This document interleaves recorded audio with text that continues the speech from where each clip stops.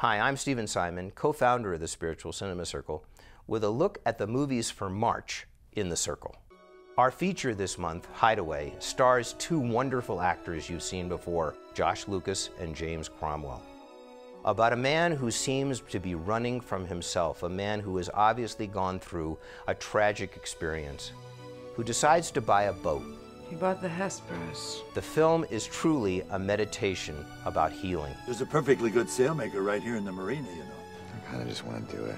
And as he fixes this boat that he has bought as is, he heals himself. This is one of the most powerful films we've had in the Circle, about people who overcome incredible obstacles in life, and that no matter what has happened to them in the past, they find a way to see a rainbow. It's all a grand traverse, Letty. What is? All of it.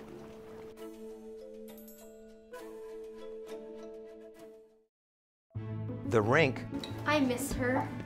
What happens when a young man who is trying to adjust to a terribly tragic family experience All you need is a pretty pink bow to bring that whole outfit together. It's Mom's. decides that it is okay for him to be somebody in the family who doesn't fit in? Every family has someone who doesn't quite fit in, just means that you're special. That's comforting.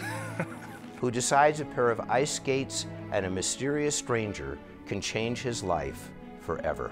I hope you don't mind. I brought some friends with me. Thought we could have a little game.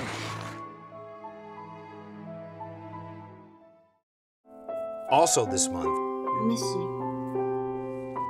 a powerful, fascinating, and totally engrossing film about love and about the choices that we make. And what can we as parents and adults do to encourage them, support them, so that they can be the people they came here to be? Record Breaker is certainly the appropriate title for Ash Reader Furman. He holds more world records than anybody that Guinness has ever recorded, 350 of them, including, for instance, going up Mount Fuji on a pogo stick.